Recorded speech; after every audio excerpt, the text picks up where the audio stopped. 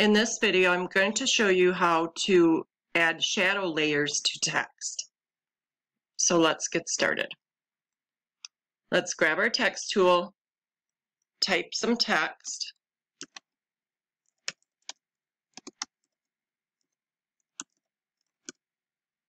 Now I want this to be centered, so I'm going to click on this button right here, Align Center, and these are too far apart. So I'm going to choose the line spacing, and I'm going to lower that until I get them closer together where I like them to be.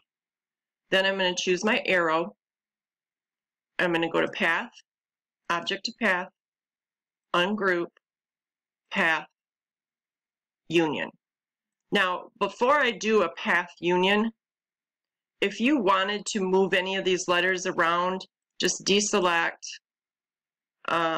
Let's say we wanted to, and double click on that one, not double click, but click and click again.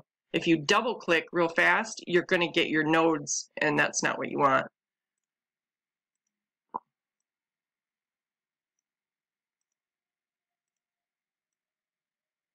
Okay, and then select everything by left clicking and drawing a box around it, and then go to Path Union.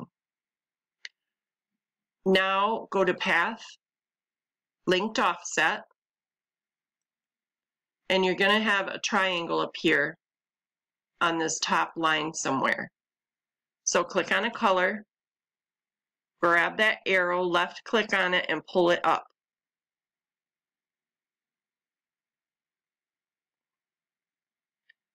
I'm going to do 2 layers, so I want this one to be a little bit thin. Once I get it where I want it, I'm going to go to Path, Object to Path, Selection Tool, and lower to the bottom. You want to get in the habit of doing that so that if you have 4 or 5 layers, you want to make sure you're adding your next layer to the bottom layer, okay? So go to Path, Linked Offset, again, choose another color,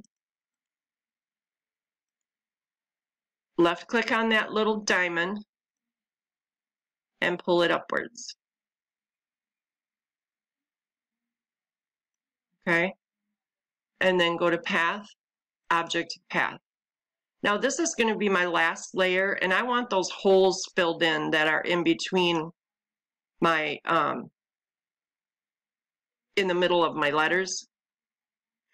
So I'm going to raise that layer to the top. Then I'm going to choose my node editing tool, the tool right underneath your selection arrow, and these little squares are going to pop up. So I'm going to draw, left click and draw a box around them and delete them. Okay, and any stray ones also I'll just delete. I might want to keep that, but this one right here I don't need. These 2 right here I don't need. This one I don't need.